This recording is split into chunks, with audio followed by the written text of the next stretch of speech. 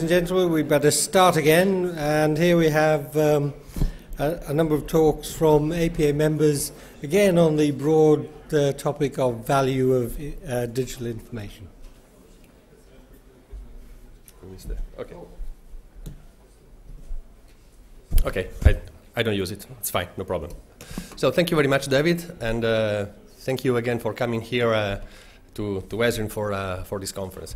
So this is the first one of 4 presentations on value for organizations. I was supposed to address the scientific value of data, but I am focusing mainly on Earth observation data. And my name is Mirko Albani, and I am working here at Esrin in the ground segment department, and I'm the responsible of the long-term data preservation program here at ESA.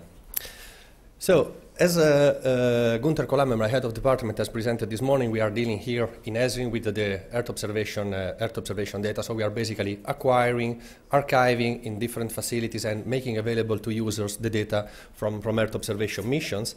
And basically we are dealing with the Earth observation data from ESA missions, but also from third-party missions like American, Indian missions or Japanese ones. So this is just to show that we are dealing with more than 50 missions at the same time, and all these data are archived in our facilities and are made available to users. Of course, this creates difficulties in terms of the capability to preserve all this data, because these data are heterogeneous, the volume of the archives is growing, and we need to provide a coherent access and discovery of this data for the users, and to perform continuous actions to maintain this data available. What kind of missions do we have? First of all, we have experimental missions. These missions are defined and implemented starting from the requirements from the scientific community. So we have several iterations. This is, for example, the case for the Earth Explorers. And these are edge of technology missions with very edge of technology instruments that are selected according to discussions held with the scientific community. So there are several iterations, several interactions with the scientific community, and then after all this interaction, a specific mission is selected and is then implemented. And these are basically, now we have 3 Earth Explorer missions in orbit. One is studying the glaciers, the other one is for the gravity field, and the third one is for soil moisture and ocean circulation. And then we have operational missions, like for example the meteorological missions ones. Experimental missions are often behaving as precursors of operational missions. For example, meteorological missions are the ones currently operated by EUMETSAT. These missions are developed at ESA and then handed over to EUMETSAT for operations. And these missions are basically supporting different kind of applications and operational services like weather forecasting, oil spill monitoring, and many others. And for example, the Sentinels will be operational missions. They will be the future missions launched by ESA in the context of the GMES program. And they have also been developed starting from precursors that were experimental missions like ERS-1 and ERS-2. So what kind of data do we archive at ESA? As said, data from ESA missions, but also data from third-party missions that are also selected according to a procedure that is involving the scientific community. So basically we try also to provide data to the European scientific users and scientific community from missions that are able to fill gaps because data are not available through ESA missions, for example, or solving particular needs from the European community. So there is a specific procedure to select these missions. This is basically to say that the kind of missions that we launch, and therefore the kind of data that we have in our archive, are carefully selected involving all the scientific community. So they have intrinsically a value even before launching the mission. So several studies in the past have addressed the value of Earth observation systems data and also information. For example, several studies were done in the GMES program, both from ESA and also the European Commission. There are various definitions of the value of data and information. I just took one of them.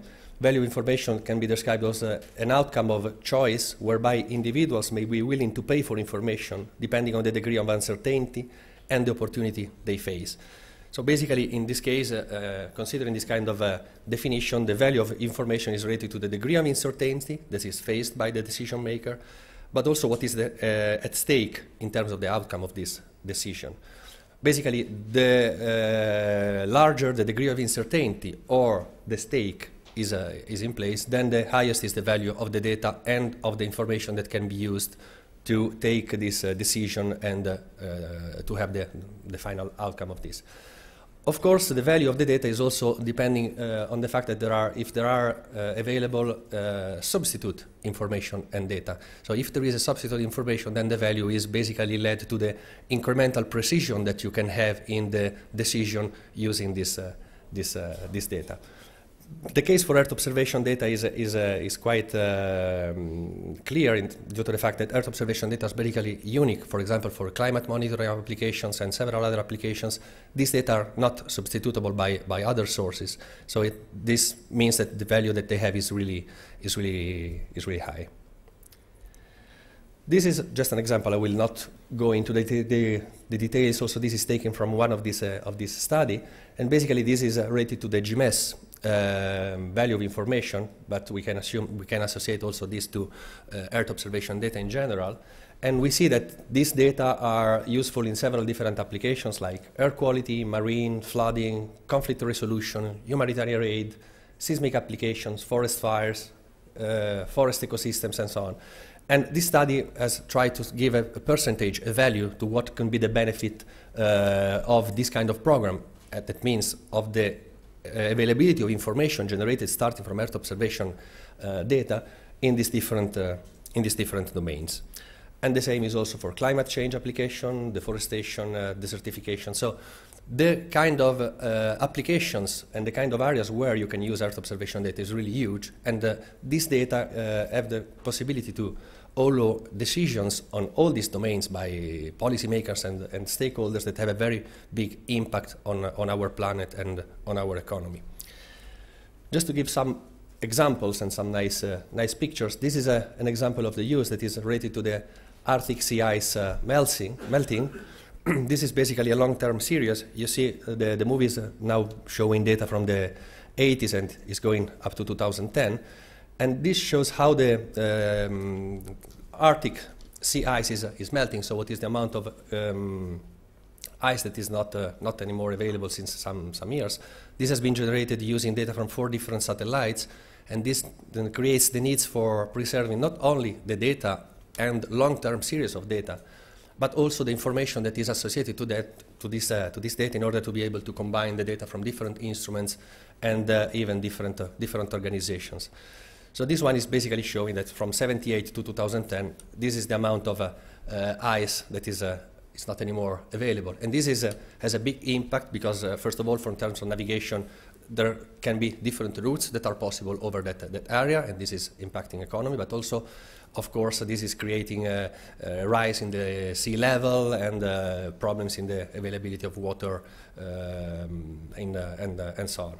So this kind of phenomena is what our scientists need to be able to monitor, and this is what Earth observation data are needed for, as an example.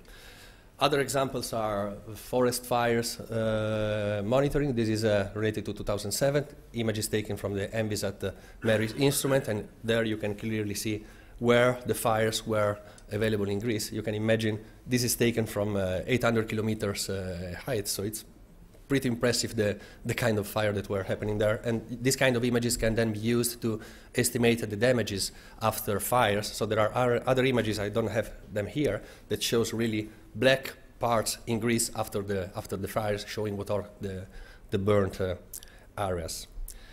This is another example related to earthquakes. So this is an interferogram showing the displacement, the surface displacement due to the earthquake in L'Aquila 2009. So these kind of things can be used to estimate the damage afterwards and to estimate where the earthquake was and for basically disaster assessment. This is another example, and as you can see, these things are always often also on newspapers. Oil spill, the Prestige tanker that were sunk near Galicia in Spain. So with the ASAR images, again from ENISA satellite, you can see the oil spill in the sea, and then estimate where there is the oil spill and how to try to react to this pollution. So this was taken in 2002. another example on sea level rise. This is showing basically the global mean sea levels rise in the years. So this is using data from 92 to 2012, and this is generated using data and combining data from several different missions and different instruments. So again, it is important to preserve the data, but also the information that is necessary and fundamental in order to combine this kind of things. And this shows also another important thing, that is not only fundamental to preserve the data that we acquire today, but is fundamental for several applications also to preserve long-term series of data. So we need to preserve also the data that were acquired several years ago in order to be able to make this kind of analysis. And these are the kind of analysis necessary for any kind of climate application. And of course, we need to ensure also that all the quality of the data is made available to scientists. This is just another example, another instrument, again on board Envisat, South Hemisphere ozone hole from 95 to 2011.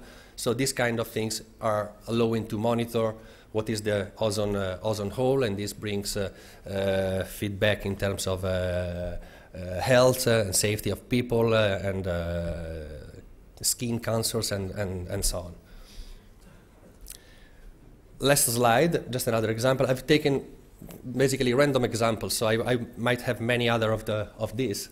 This is a concentration of dioxide carbon in the atmosphere, so it shows how this changes depending on the period of the year, but also it shows how this is increasing in the years from 2003, for example, to 2012. So there is an increase, and this is due to industries and so on. So this kind of instruments allows us then to come to Kyoto protocols or to this kind of conferences and to take decision for policymakers depending on the results of these studies. And as said at the beginning, this is something that is very important. These are news that comes every day, basically on the newspapers, everywhere. So this is something that is really very sensitive it's really a very sensitive domain. Last slide. So basically, it is very difficult to associate a value to Earth observation data, to give a finite value to this. What we can say is that they are unique and not repeatable. So once a satellite has passed in a certain place and has taken a measurement with the instrument, this measurement is not repeatable. So the satellite will not be able to pass again at the same time in the same place. So every data is basically unique.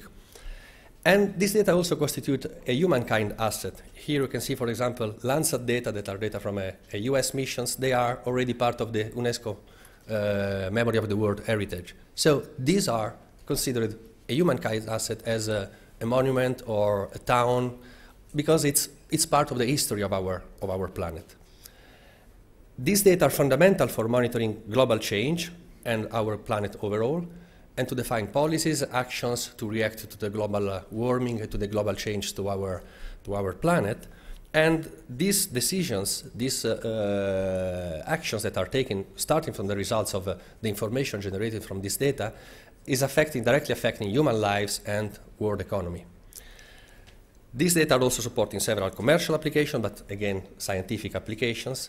And of course, they have also an incremental value when they are combined together and with data also from other sources and other disciplines. So it is really very important to try to have as much as possible interoperability also with other domains to combine this data, not only among instruments from different missions, as in one of the slides that I showed before, but also to combine this data with data from other research disciplines, other domains, to generate added value and basically new knowledge. So basically, this data, as said, need to be preserved. They need to be preserved together with all the information or knowledge that is necessary to use and understand them, and this is not often the case, because there are several things that need to be preserved together with the bits, with the 0 and 1s that we get from the satellites, in order to make sure that these things are usable now, but also by future generations. They need to be curated and valorized, so we need continually to valorize this data and add value to them. And of course, we need to make all of that accessible to users. So the open access of these things and this data to users is really fundamental. And just another couple of words, at ESA we are now running an LTDP program since 2009 that is basically dealing with the preservation and try to prevent the loss of Earth observation data from our archives, and trying to maximize and to do what is in the blue box. Now we have a ministerial council next week that is basically the meeting with all the ministers of our member states, where they will decide what is a programs to fund and what is the level of funding that they will provide for these programs. And we are also presenting there another LTDP program for the next 5 years slice that will address the preservation not only of Earth observation data but also of data from other space-based instruments available at ESA, like data from interplanetary exploration, international space stations, and so on. So now the idea is to extend what we have done in the Earth observation domain, where we have a very good cooperation in Europe with several stakeholders and all the European space agencies and Earth observation data providers, to extend this framework also to embrace data from other disciplines and to try to have a coherent framework at ESA, but also with all the European stakeholders. So that's all from my side. Thank you for your attention.